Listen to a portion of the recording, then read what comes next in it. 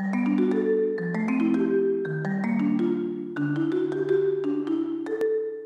I hope you all had a great week, and today I will be giving you a lesson which is a bit more precise on posture and more vocal exercises.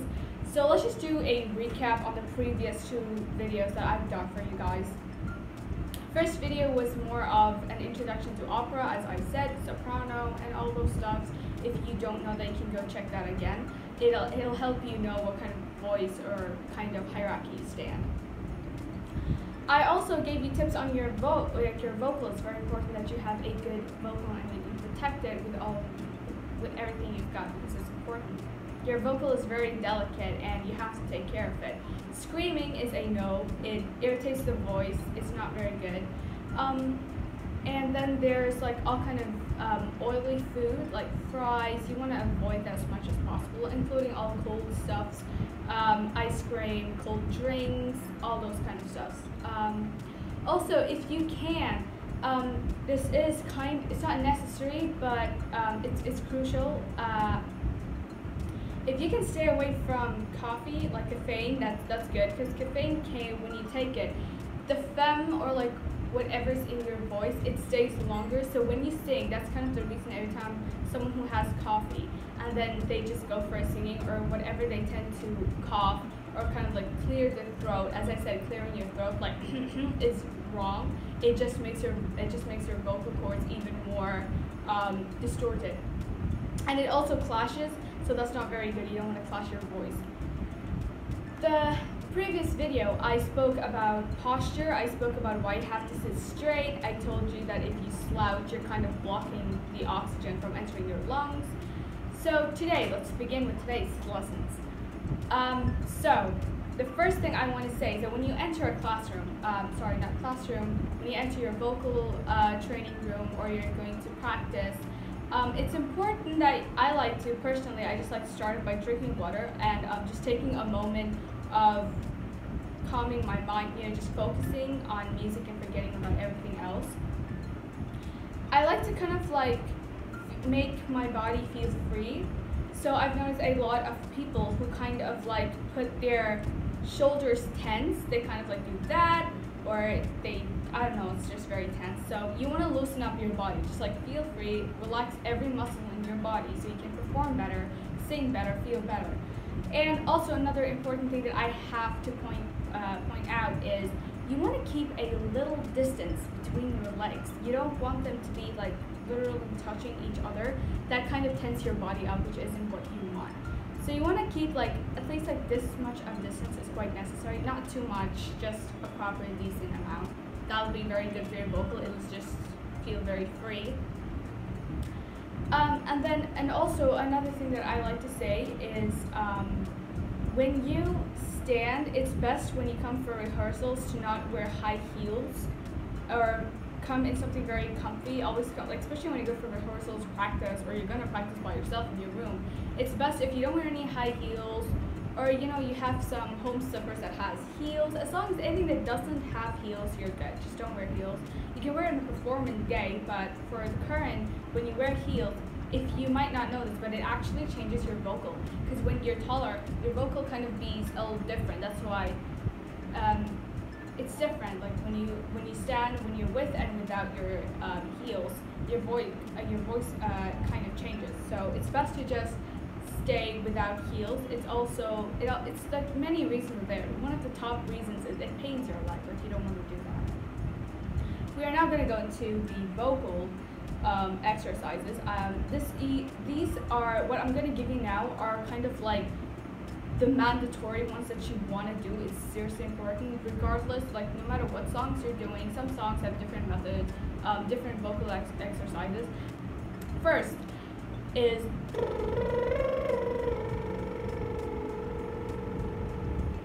you can hold the last note as long as possible. That kind of improves your timing of taking the longer note. That's good. And that's number one. Number two, I want to do this. As I said before, you can use your mind kind of thinking for this. You want to think you're drinking like a Coke or something. Just imagine that you have a straw and you're going to put it in your mouth and you do. So when you do, you're giving more space here. You're giving space here, which is important because that gives, it makes your voice clear.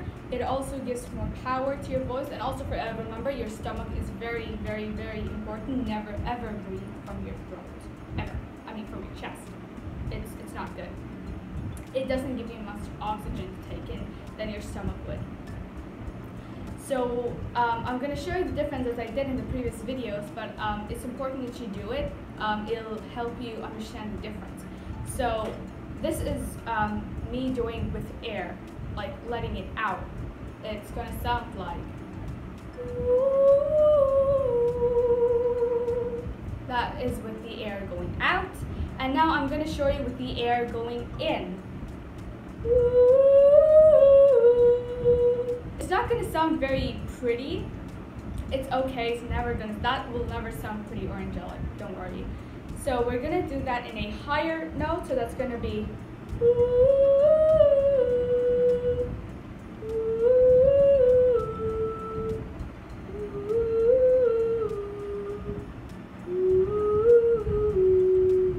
So when I take my breath in, I'm also taking the note with me. So I don't do, because that when you do that, you're kind of already taking enough air and you can't do that note.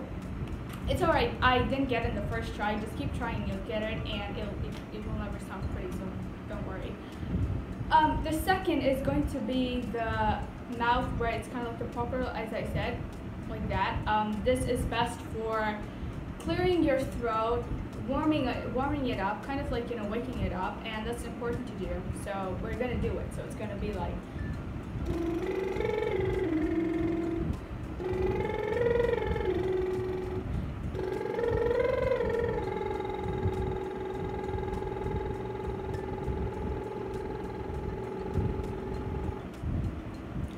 I held that note quite long, which is important because when you hold that note long, it kind of improves, it helps you improve making longer notes, holding the line. This is good, best for that.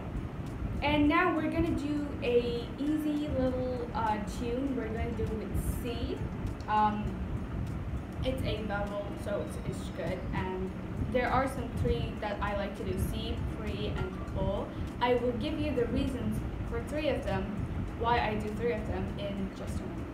So we're going to start with C, and we're going to do a very simple kind of a tune, which is going to sound like, I will go from the lowest to the highest, and you can do it with me.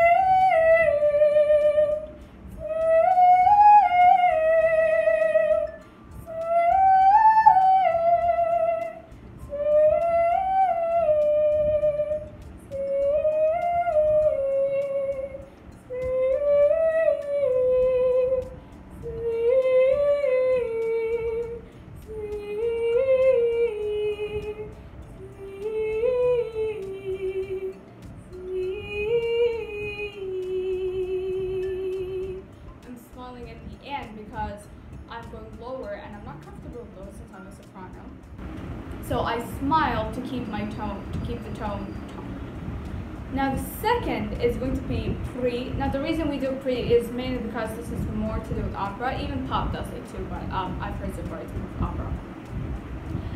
Because opera has more of Italian, the language is more Italian, German, Latin, and French. Now Latin is going to come more in the religional kind of section. So, but majority is always Italian, French, and German. Italian's probably the most famous one. Okay, so for pre, we're going to start off with this tune that I personally like. It's just, it's nice and it's very good for you too. It kind of helps your voice grow. It helps your voice hit correct notes. So it's going to start off from low, and then we're going to go high. And like I said, when you're going low, you think high, and when you're going high, you think low.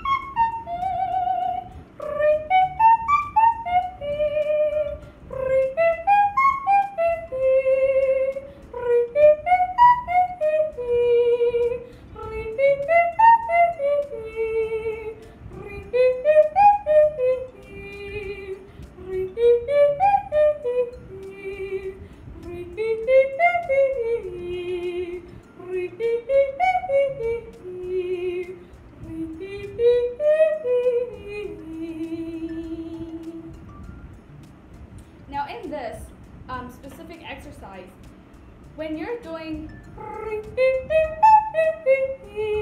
you kind of like want to give your muscle in your stomach like a little push. So every time I do a pre, I'm kind of boosting my stomach in and out, in and out. So it kind of gives that boost to when I'm doing pre. I'll demonstrate it again. It's a lot like when you laugh, you know, when you do a deep laugh, it vibrates below. You feel that. So every push, every pre that I give you, it's going to take from my stomach and I'm going to push it. So I'm going to like punch it, like think of it that way. So that's how we do that. And then I'm going to come with O. Now the reason for that we do with a round like that is mainly because you will not notice, but all of them, all three of these have in common is they make your pronunciation with more clarity. There's more clarity in the pronunciation. And these help with that. It just kind of like rounds the vocal, gives it a toned kind of a feeling. And also your, the lyrics that you're going to say will have more clarity to the audience that you're going to sing for. So for this, it's going to be a nice, the O's usually sound very angelic, and my favorite's kind of the O's. They're also very good, as I said, for, oh, and they also, when you do O, over here is kind of where you want to deliver all the power in your stomach to your voice when you do O, because in this kind of, this exercise and this specific word, this letter, when you do O, because you're making more space, so you're either going to have to go very low or very high. You kind of use this letter for extremely big notes, for high notes in the keyboard or very low notes in the keyboard.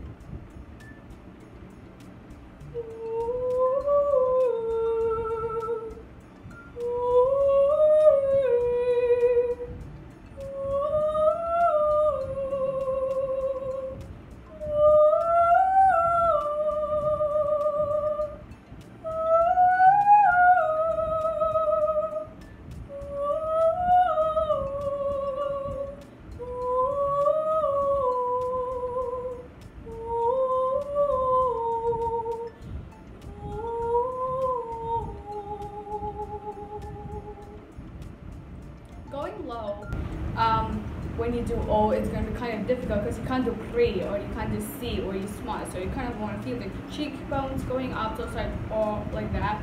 That tones your circle.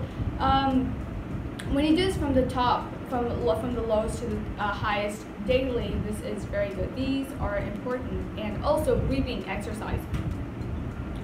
Before we wrap up, I just want to show you the breathing exercise, which is very important. So the breathing exercise that you are going to get is, you want to inhale, so it's going to be like,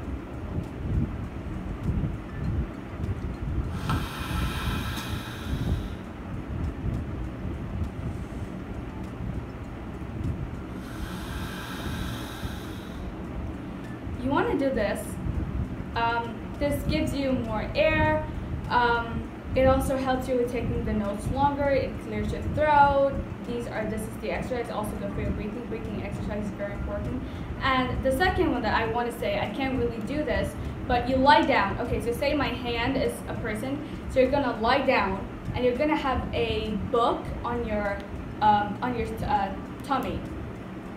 And you're gonna push so when you take your breath in, when you inhale your stomach, you're gonna push it as up as like high as you possibly can. You need to have, you might want to have someone with you when you do this. You want to see the person. Say a specific hand reaches here, say here, okay? You want the book that's in your tummy to reach that hand, and gradually it should grow. And then when you exhale, you want your tummy, you want the book to go as low as possible. That is very important if you do this exercise, like even just for like 5 minutes, and you can increase the time more by like day by day. That's going to be great. And that's all I have to tell you today. And I hope you guys enjoyed it. And I'll see you guys next time.